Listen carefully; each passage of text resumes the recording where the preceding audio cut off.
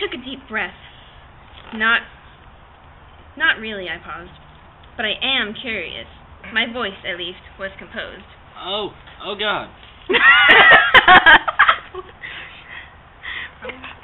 No. He was suddenly resigned. What are you curious about? How old are you? 17, he answered promptly. And how long have you been 17? His lips twitched as he stared at the road. A while, he admitted at last. Okay, I smiled, pleased that he was still being honest with me. He stared down at me with watchful eyes, much as he had before. But when he was worried, I would go into shock. What? I smiled wider in encouragement, and he frowned. Don't laugh. But how can you come out? Oh, don't laugh. But how long can you come out during the daytime?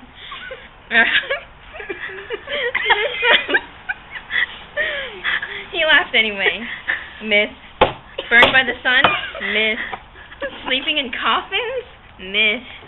He hesitated for a moment, and a peculiar tone entered his voice. I can't sleep.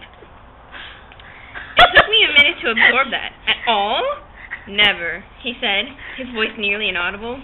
He turned to look at me with a wistful expression. The golden eyes held mine, and I lost my train of thought. I stared at him until he looked away. You haven't asked me the most important question yet. His voice was hard now, and when he looked at me again, his eyes were cold. I blinked, still dazed. Which one is that? You aren't concerned about my diet? He asked sarcastically. Oh, I murmured. That. Yes, that. His voice was bleak. Don't you want to know if I drink blood? I flinched. Well, Jacob said something about that. What did Jacob say? He asked flatly. He said you didn't hunt people. He said your family wasn't supposed to be dangerous because you only hunted animals. He said we weren't dangerous. His voice was deeply skeptical. Not exactly. He said you weren't supposed to be dangerous. But the...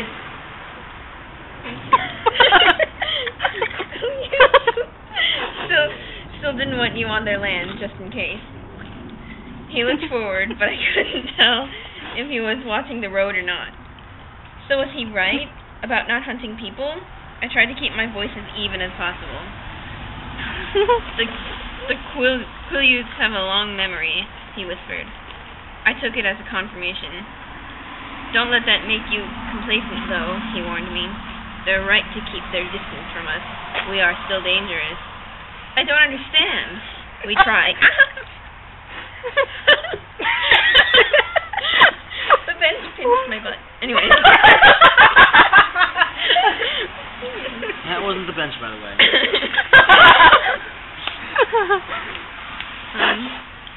We try, he explained slowly. We're usually very good at what we do. Sometimes we make mistakes. Me, for example, allowing myself to be alone with you. This is a mistake? I heard the sadness in my voice, but I didn't know if he could tell as well. Or if he could as well. A very dangerous one, he murmured. We were both silent then. I watched the headlights twist with the curves of the road. They moved too fast. It didn't look real. It looked like a video game. I was aware of the time slipping away so quickly, like the black road beneath us. And I was hideously afraid that I would never have another chance to be with him like this again. Openly, the walls between us gone for once. His words hinted at an end, and I recoiled from the idea. I couldn't waste 1 minute I had with him. Tell me more, I asked desperately. Like, does he have a car? Not caring what he said, just so I could hear his voice again. He looked at me quickly, startled by the change in my tone. What more do you want to know?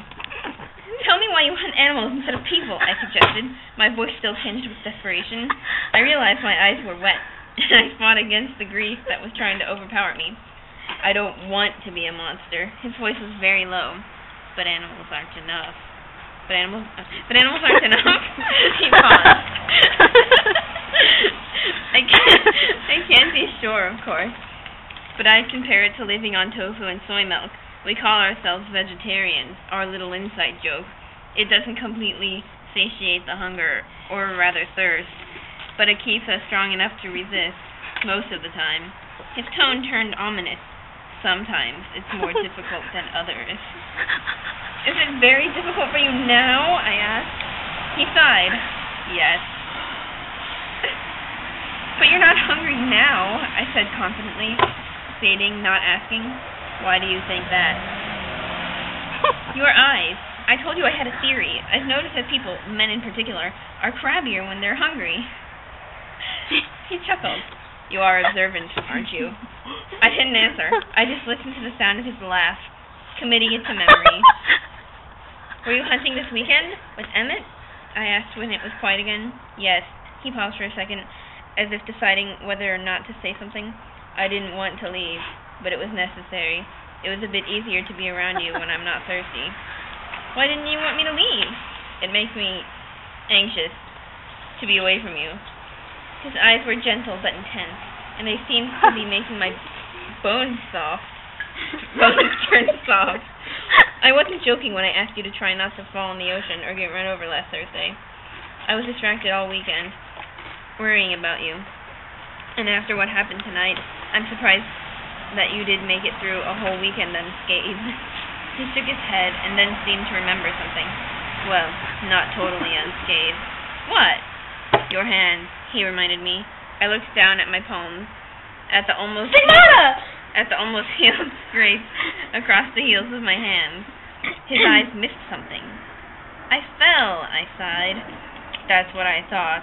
His lips curved up at the corners. I suppose, being you, it could have been much worse, and that possibility tormented me the entire time I was away. It was a very long 3 days. I really got on Emmett's nerves. He smiled ruefully at me. 3 days? Didn't you just get back today? No, we got back